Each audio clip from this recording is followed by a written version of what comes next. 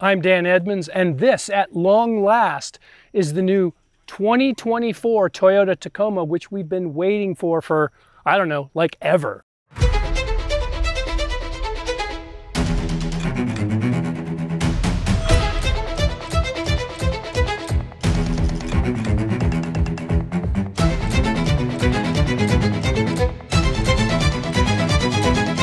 They've done some amazing things. There are a lot of changes in this generation. It's going to take a while to go through them all. This is the top dog TRD Pro, and right off the bat, you can see they've given it the wide stance that it's always needed. These fender flares, the track is wider, 3 inches wider than the SR5 and the models further down the range. And it's got a higher stance. It's 2 inches higher in the front, 1.5 inches higher in the rear. Some of that is suspension, and some of it is these 33-inch tires. Those are 18-inch rims. This is really set up to really take on the Ranger Raptor and the ZR2, which frankly, I wasn't expecting.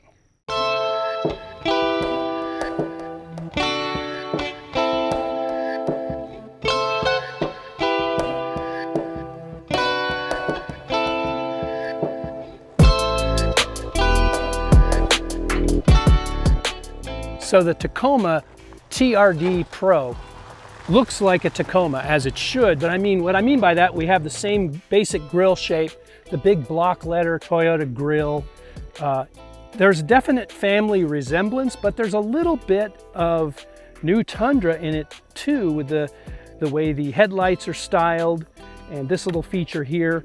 You may not notice it right away, but there is a light bar integrated right below the Toyota logo, and then 2 rigid off-road lights here further down that are controlled inside.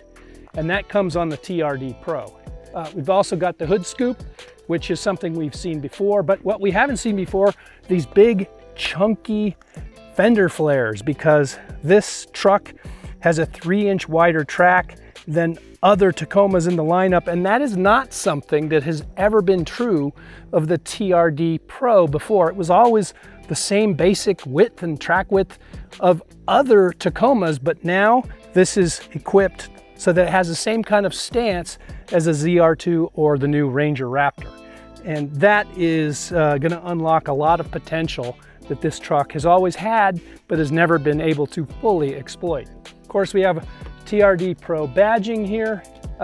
New this year is a black roof. No matter what the color of the truck is, you get a black roof. Of course, it won't look that different if you get a black truck, but there it is. The bed is the same composite bed it's been before, but these lights here are part of an option package. They're not standard on the TRD Pro, but they are on the Trailhunter. And then further back, we get a black rear bumper. It is ARB branded, and there are these ARB tow hooks, and it looks like this is a high lift jack point just inside the ARB tow hook. And of course, this is tucked up a little bit higher for better off-road clearance. The Trailhunter and TRD Pro share that. And then of course, look at this. I didn't know what it was until I pushed it, and then this happened. It's a power opening tailgate, but it's not just opening, it also closes too. So if your hands are full and you can just elbow that, you can open the tailgate without getting your keys out and using the fob or pulling it here, which works too. If you want to close it, you can just knee it up a little bit and it'll close. So there's a lot of cool stuff about the lowly tailgate, which is really neat. And then of course, if I do open it again, the composite bed that the Tacoma's always had has little compartments, little notches for wood to make a platform here. There's movable rails for tie downs. And if you get the hybrid, which is standard on the TRD Pro and Trailhunter and optional on a couple of others, you get this plug rated at 2,400 watts, not just the normal amount that you would get if you don't have the iForce Max hybrid powertrain. So a lot more power on board here. And yeah, this is pretty nicely set up, I have to say. So all versions of the 2024 Tacoma are powered by a 2.4 liter turbocharged straight 4 engine. Now, That doesn't mean they're all powered by the same engine, they're just all 2.4 liters turbocharged.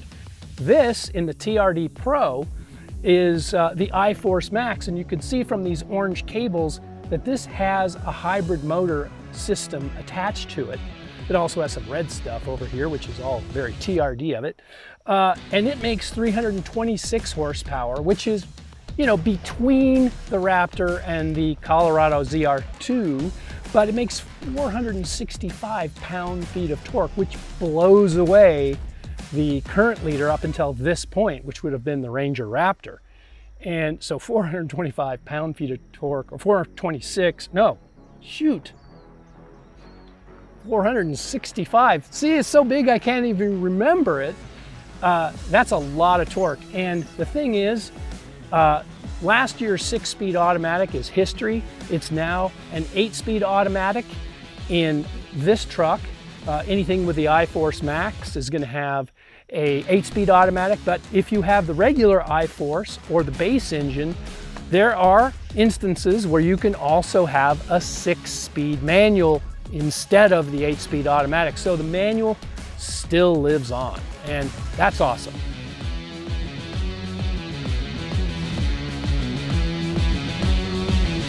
So inside the TRD Pro, you shouldn't be surprised to see there's a lot of red. There's red seats. These are special isometric seats that have shock absorbers built into the back of them that I can't wait to try out.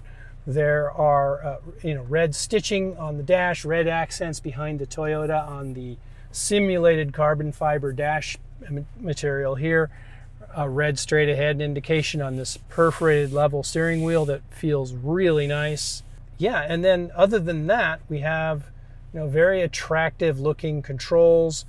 The surround around the air conditioning vents is a little darker than some of the other models, which tended to have a little trim here. It's a little bit more blacked out in this vehicle, but that just makes the red pop all that much more. So this is the suspension of the new TRD Pro, and the first thing you notice right now is it's got Fox 2.5-inch QS3 adjustable shocks. Now there's a little clicker right here that you can turn, and there are 3 adjustable compression damping settings. And then of course we have our red TRD springs, a new aluminum knuckle, and of course, these are high angle CV joints, higher angle than last year. I say that this is 3 inches wider than an SR in terms of track width, but the SR is almost 3 inches wider than last year's base truck. So we're looking at a truck whose track width is almost 6 inches wider than it was before. So it's more than the numbers suggest if you compare to the prior generation.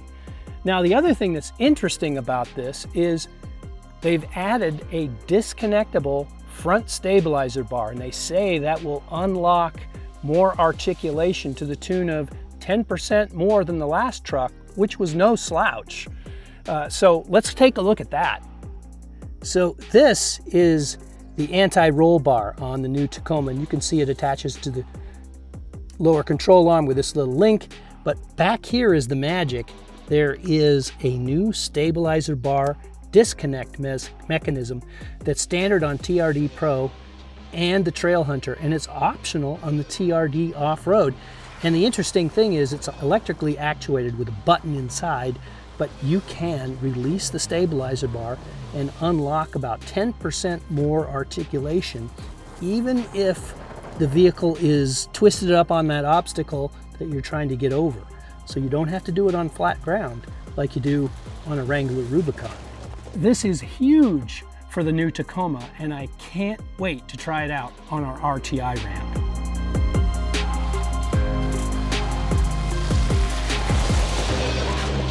Big news for the new Tacoma suspension-wise is that it has coil-spring rear suspension.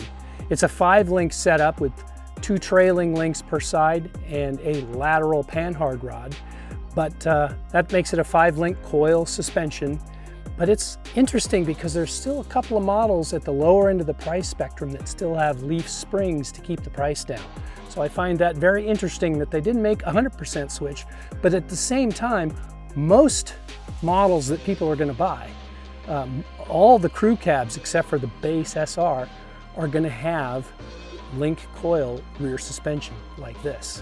Now the TRD Pro, of course, has some differences. It has the same QS3 Fox adjustable compression shocks that we saw in the front, and it also has Fox IFP, which stands for internal floating piston, hydraulic bump stops that are located within the rear coil springs. And I find that combination of those shocks with the adjustable compression that are pretty righteous in their own right, plus the hydraulic bump stop, that's going to be a potent combination, and I can't wait to drive it. A lot of the suspension stuff is inside baseball and hidden from view, but here's something you can show your friends. It's the new aluminum anodized upper control arm that's on the TRD Pro. Of course, it's red because TRD, just like the spring. The Trailhunter has this as well. It says Trailhunter here, it's a different color, but this is something unique to those new wide track models.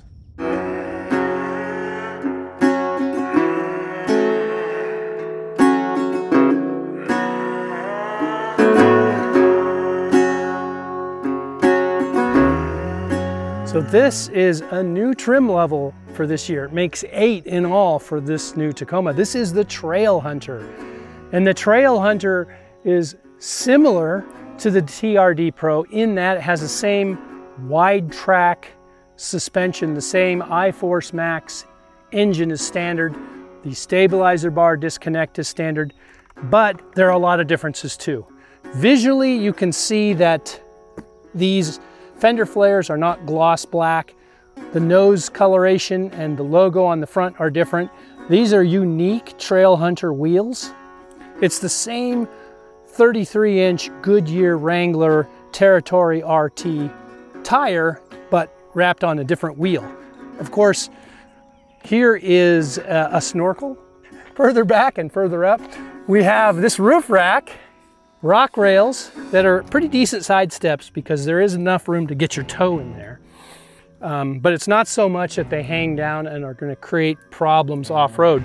And then, of course, we've got this sport bar in the back, which has these mole connectors that you can hang stuff off of. Interestingly enough, you can get this truck with the crew cab and a long bed, which is what we're looking at actually. This is the 6-foot bed paired with the crew cab. It's not something you can get on the TRD Pro, but you can on the Trailhunter. And really the overriding theme of the Trailhunter is, you know, the TRD Pro is more for high-speed desert use, and this is more for overlanding and off-road adventure. And so it's equipped with that. These lights here on the side of the bed, they're actually part of the Trailhunter package. So in the back, we have the same ARB steel bumper with the high lift jack points and the ARB tow hooks. The same power tailgate up and down, but here, this is interesting. This is a compressor, so if you air down when you go off-road, you can air up again using this compressor and this hose, which reaches all 4 tires on the vehicle. So one of the things that's different between the TRD Pro and this Trailhunter is the way the suspension is configured. I mean, it's tuned for a different mission. It's not high-speed off-road maximum attack kind of driving. It's more exploring and overlanding, you know, which is reflected in the suspension and the way it's tuned. These are ARB Old Man Emu shock absorbers. They're more about carrying loads and standing up to the kind of washboard road you might see in an overlanding situation, as opposed to, you know, flying over whoop-de-doos and crashing over jumps at higher speeds like you might do in a TRD Pro. Different mission, different suspension. It's the same coil spring setup, but you won't see those hydraulic bump stops back here. But you do have the same wide track and the same basic amount of suspension travel that a TRD Pro has.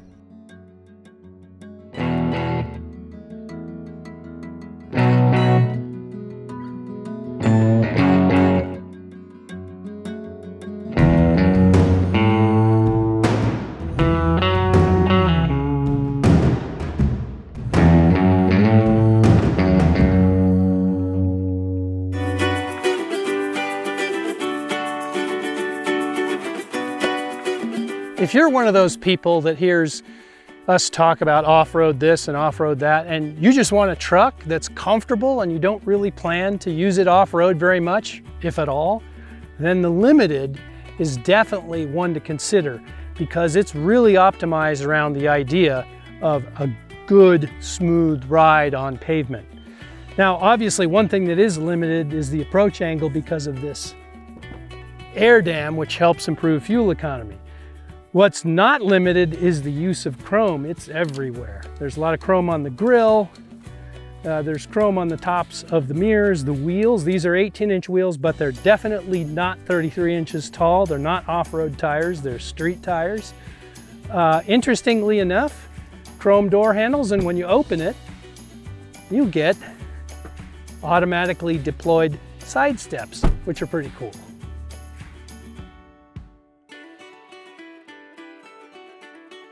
In the back, we have, well, the same tailgate that we saw on the other one with this button you can push to automatically open to get into the back. And then you can either push that button to close it or just knee it up a little bit and it will close under power just like that. There's also this nice little side step here. And it looks like the high lift jack points are still here, even though this doesn't have the ARB bumper. It doesn't have the tow hooks, but it has those. Of course, we have our tow receiver and 7-pin wiring that goes through the trailer brake controller and the 4-pin wiring that doesn't. Up here, there are 3 shark fins, and when you see a truck that has 3 shark fins, this is to help with a camera that you can mount to the back of your trailer so that you can see behind you.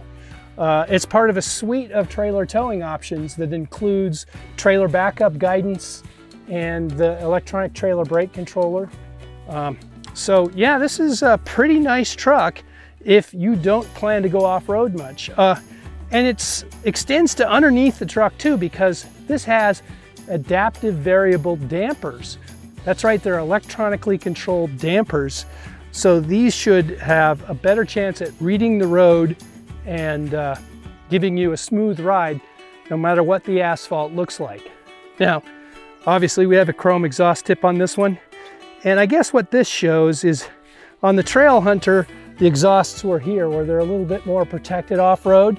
This one's back here where everybody can see it, which means it's a little vulnerable, but this is not the off-road version of the Tacoma. It's the Limited. The interior of the Limited, thankfully, and I say that with all due respect, doesn't have as much chrome as the exterior. Here it's nice and luxurious. We have this wood finish here, but the metallic looking elements here are not really shiny. They're a nice gunmetal color that really is attractive. The other thing about the Limited that makes it a better on-road truck, in addition to the adaptive variable dampers, is this transfer case here.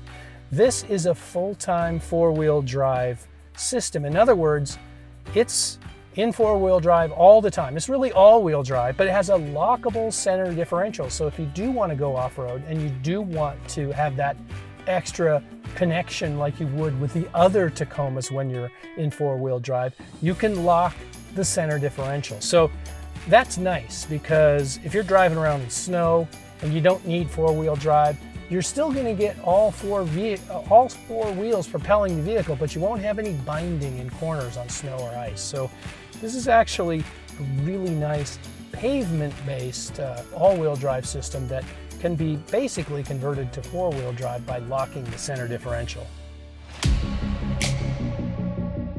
This is the interior of the Tacoma TRD Sport. And like last year, the TRD Sport has a hood scoop. It has unique shocks that are tuned for good handling. Not necessarily off-roading, but good handling. But it's also one of 3 models that you can have with a manual transmission. That's right, the 6-speed manual returns to the Tacoma lineup. It's on the base SR, and it's on the TRD Off-Road and TRD Sport with the mid-level iForce engine. You can't get it with the iForce Max Hybrid, but the standard iForce engine, you can pair it with a 6-speed manual. Now, when you do that, the horsepower and torque drop by 7 or 8. Not much, nothing you'd notice, but the 8-speed automatic versions of the same truck with the same engine make just a little bit more power and torque. And here in the Sport, we're looking at a nice looking interior. Obviously, the seats are different. This looks like the material that Toyota calls Softex. There's this blue plastic here that's meant to look like anodized aluminum, and I think looks reasonably like that. A lot of the other switchgear looks similar to the other trucks, so as we move down market, we're not seeing a down market interior.